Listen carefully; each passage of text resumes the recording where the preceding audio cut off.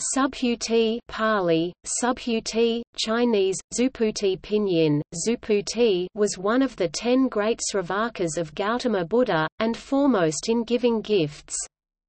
In Prakrit and Pali, his name literally means, "good existence", Su, "good", Bhuti, "existence".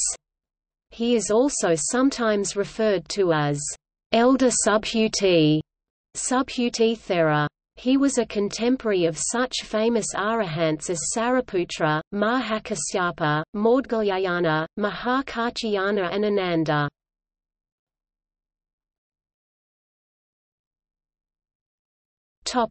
In Theravada Buddhism. In Theravada Buddhism, Subhuti is famed as the monk who was most worthy of gifts due to his practice of absorption on loving-kindness before receiving alms food. He was the son of Sumanazeti and the younger brother of Anathapindika. On the day of the dedication of Jetavana, he heard the Buddha teach and left the world. After ordination he mastered the 2 categories of Vinaya rules, and, after obtaining a subject for meditation, lived in the forest. There he developed insight, and attained arahantship on the basis of metta jhana. Teaching the Dhamma without distinction or limitation, he was declared chief of those who lived remote and in peace and of those who were worthy of gifts I.24, cf. ud.vi.7, where the Buddha commends his proficiency in meditation. It is said that when he went begging for alms he would develop metta jhana at each door, hence every gift made to him was of the highest merit. In the course of his travels he came to Rajagaha, and Bimbisara promised to build him a dwelling place. However, the king forgot his promise, and Subhuti meditated in the open air. There was no rain, and, discovering the cause, the king had a leaf hut built for him. As soon as Subhuti entered the hut and seated himself cross-legged on the bed of hay, rain began to fall.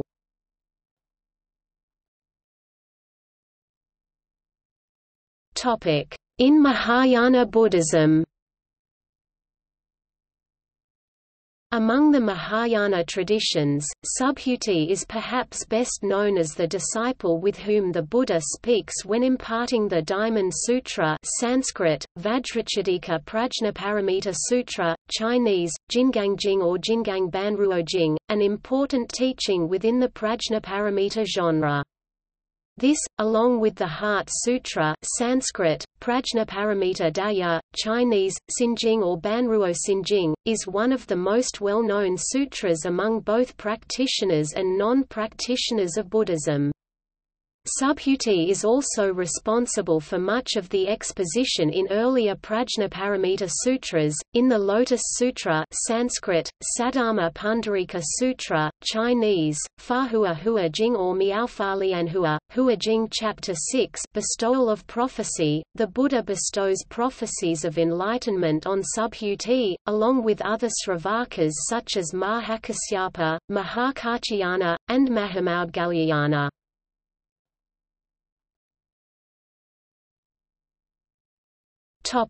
In Zen writings. In Zen Buddhism, Subhuti appears in several koans, such as this one. One day, in a mood of sublime emptiness, Subhuti was resting underneath a tree when flowers began to fall about him. "We are praising you for your discourse on emptiness," the gods whispered to Subhuti. "But I have not spoken of emptiness," replied Subhuti. "You have not spoken of emptiness, we have not heard emptiness," responded the gods. "This is the true emptiness." The blossoms showered upon Subhuti as rain.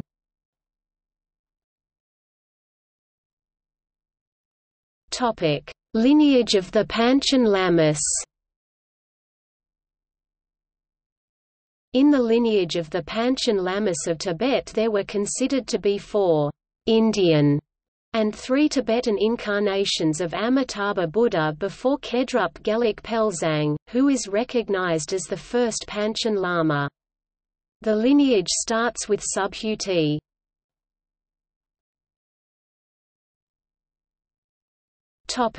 In Chinese literature, a character based on Subhuti appears in the Chinese classical novel Journey to the West, as the teacher of the Monkey King Sun Wukong. The story of Sun Wukong first meeting Subhuti was a play on the Zen story of Huineng meeting Hongren, as told in the Platform Sutra of Zen Buddhism. Because of the role that Subhuti plays in the story, his name has remained familiar in Chinese culture.